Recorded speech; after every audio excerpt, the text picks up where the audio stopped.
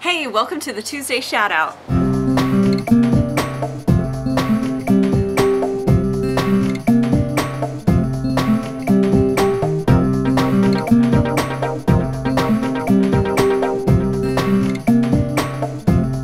Today we're shouting out Sarah, a music therapist in Texas, and she writes, "Dear Kat, my biggest professional challenge is finding ways to connect with other music therapists.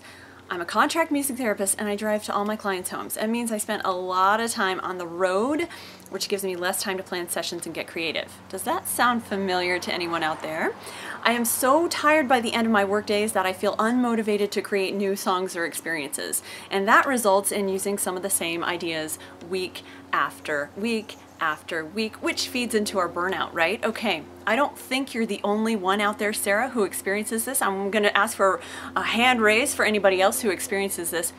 I've got 4 great suggestions for you, but first I wanna tell you that what I'm gonna do with you is turn your car into a learning center. Now, of course, the first priority is to get from point A to point B very safe and sound. But if you're gonna listen to the radio anyway while you're in the car, you might as well listen to something that teaches you something or rejuvenates you or restores your health and wellness, right? So I got 4 suggestions for turning your car into a learning center. Okay, number 1 suggestion is get an audiobook to listen to.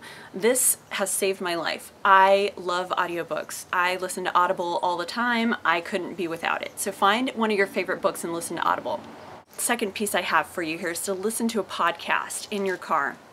And what you got to do is load it up beforehand. Some podcasts that I recommend, number 1 would be Janice Lindstrom's The Music Therapy Show. Check that one out. We got a link below. Number 2 is the Music Therapy Roundtable. Okay, check that one out too. We got a link for you below.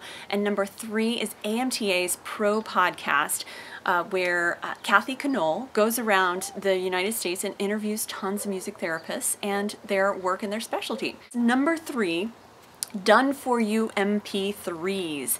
And first of all, you can download the Motown mix that I've made for you below. Actually, this is something that I've made for my team in San Diego, and I think that this way is a really great way to learn because it kind of walks you through the chords that are used. And there are a couple of other people that I recommend looking up in their MP3s to learn from, okay? So if you're working with kids, then check out Rachel Rambach, check out Amy Callis, check out Rachel C. From these 3 people, you will find hundreds of MP3s to download, load up onto your device, and fix your car up for a good learning experience.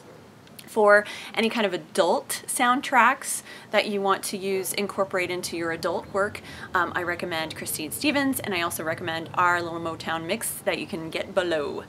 Number 4 tip I have for you is to make up your own MP3s that you can listen to. So if there are songs that you've got to learn and you've restored yourself and you've created a learning center in your car that's very safe, then maybe you're ready and maybe you feel up to creating your own teaching MP3s to help you along the way.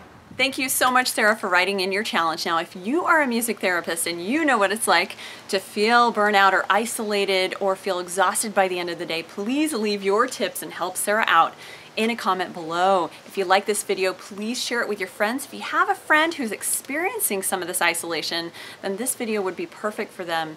Maybe help them get out of a rut. Thank you so much for watching, and subscribe to the Tuesday Shoutout so that you don't miss another beat from musictherapyed.com.